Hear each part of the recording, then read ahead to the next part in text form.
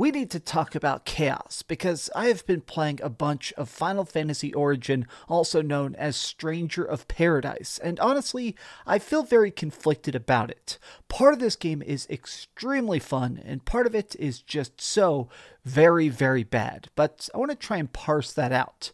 What's up, gamers? DreamcastGuy here, and this is my brutally honest review. Now, please, if you could, like this video. Let's see if we can get it to 5,000 likes, and subscribe if you haven't already. But now, let's start to really dissect what's going on.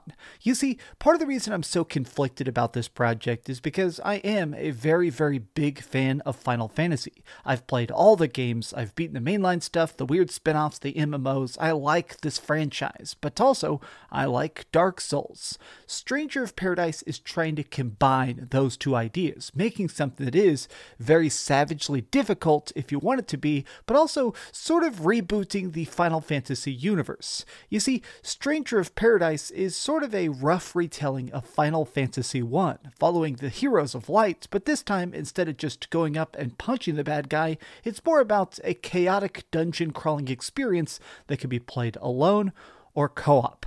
Now let's begin by talking about the gameplay, because this is definitely where the game shines the most. This is developed by the people that made Nioh, which, if you played that, it's basically the fastest, craziest samurai game you've ever experienced. Stranger of Paradise is very, very quick, allowing you to constantly switch between jobs, magic, classes, and honestly, land some pretty hefty combos. But how does it work?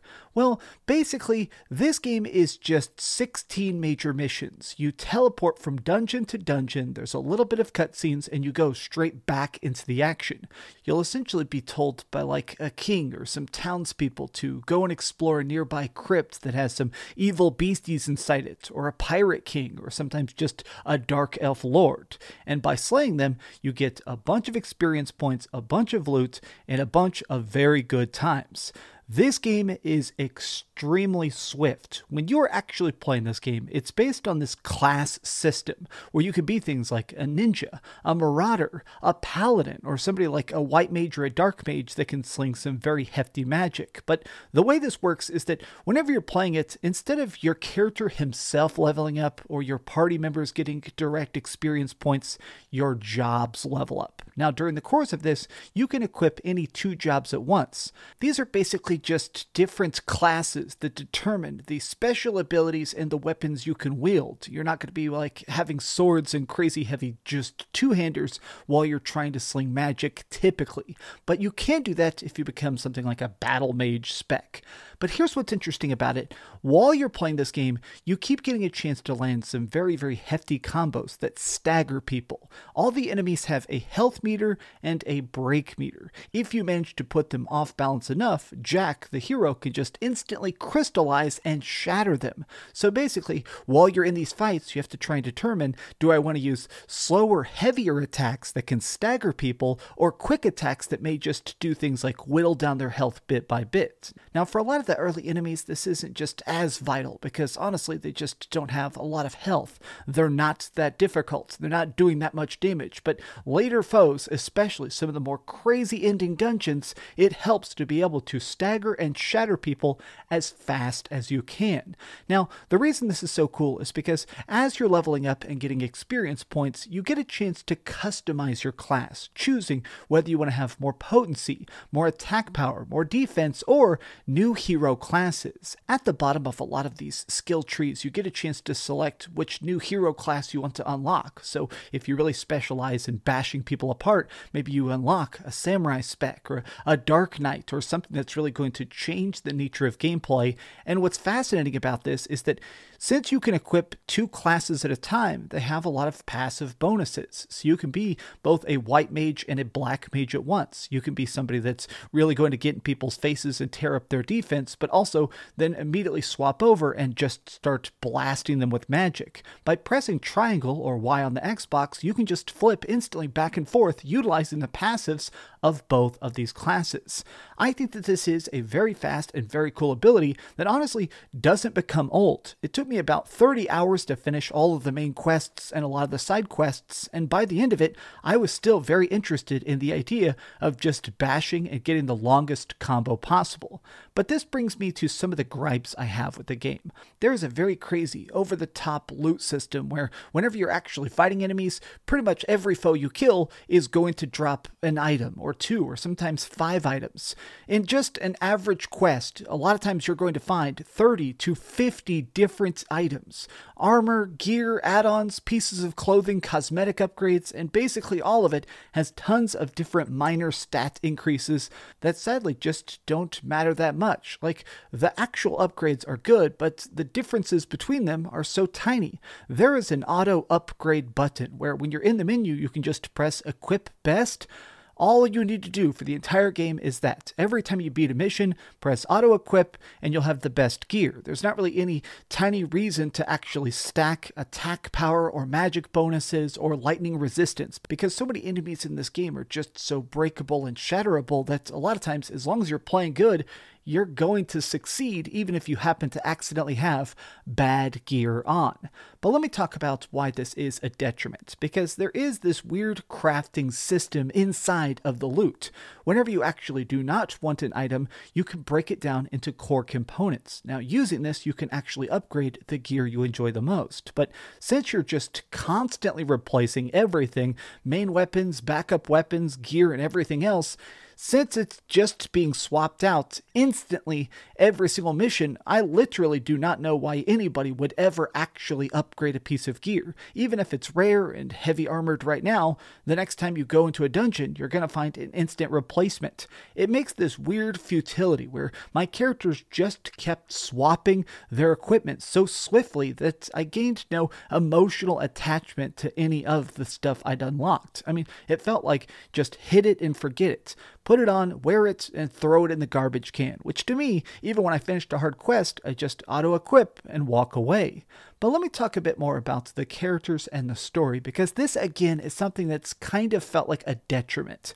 I said this at the beginning of the video, but this is essentially like basically a retelling of Final Fantasy I. That's why they're calling it Final Fantasy Origin, but with a lot of extra weird fluff thrown in. Now, parts of this are great. These characters are basically the main unnamed protagonists from the original game from the 1980s, but now they give them actual titles. Their names are stuff like Jack, Neon, Ash, and Jed, but more than that, they gave them actual motivations. In the original game, they kind of just walk around as little 8-bit pixels doing the right thing because they're supposed to do it. Whereas here, they actually have conversations about why they're doing this. Jack says some very cheesy and funny lines at times about, "I gotta kill chaos. I'm hungry to kill chaos." Which is goofy, but I kind of enjoy that. I like the fact that they're trying to add some interesting depth to these characters. They also have some surprisingly good conversations about the concept of if chaos exists. What if slaying chaos doesn't mean killing a bad guy? What if chaos is just a concept? You can't exactly kill an idea. And I think that's really cool. The fact that they're constantly on this quest to kill somebody who may not even really be a physical entity. That is nice. But this does bring me to the downside of it. Honestly, I do not like the fact that there is no overworld. You teleport instantly from dungeon to dungeon, quest to quest. It's just instantly click it on the world map and you are there. And because of it, I feel like we do lose a lot of great dialogue. As somebody who's beaten every Final Fantasy, including the original Final Fantasy recently, a lot of the game is doing its world building during that walking. Times where you get a chance to see how the environment exists, battling different creatures on the world map, leveling up by grinding before you get to the dungeon. Stranger of Paradise just feels like obsessively motivated to get you to that next objective. They practically just say, go, go, go, don't smell the flowers, don't look around, don't actually just analyze our world, just run to the next dungeon right now at any cost. And to me, I feel like it does cheapen the experience. There's so much about this game that feels disposable. The fact that I can just throw away my gear, and at times it feels like I can throw away a lot of the characters we meet, that does feel like it really thins the excitement.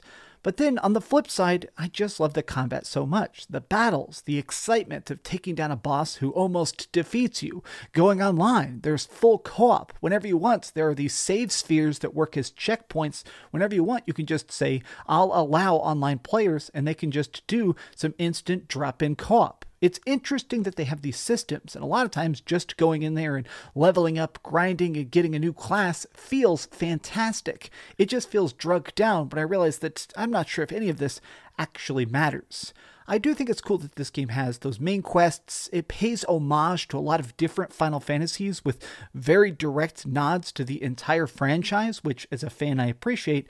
But more than that, it's cool that there's just hidden side quests. On each of these chapters, after you finish a dungeon, you can choose to just select to go through essentially a remixed version of it, finding extra objectives, extra items, and sometimes some extra crazy experience points. Final Fantasy Origin just has some truly brilliant combats that I feel like I could play for days and days and days without actually getting stale. But at the same time, it does feel like one of those games that once you finish it, once you see the climactic conclusion, you are definitely going to put down the controller and not come back. Okay, so we've heard a lot of good and a little bit of bad, but let's go over the ratings board and put a big number on it. I am giving Stranger of Paradise a 7 out of 10. Thank you so much for watching this video, gamers, and I seriously appreciate you leaving a like and subscribing and all that, because honestly, I super love the entire franchise of Final Fantasy, and whether a game is good or whether a game is bad, it's always interesting to kind of figure out what the heck is going on. This has been another incredibly great journey, but onward to the next review. If you enjoyed this video, please interact with it, leave me a comment, tell me what you think, but most importantly, keep dreaming. And don't forget to kill chaos.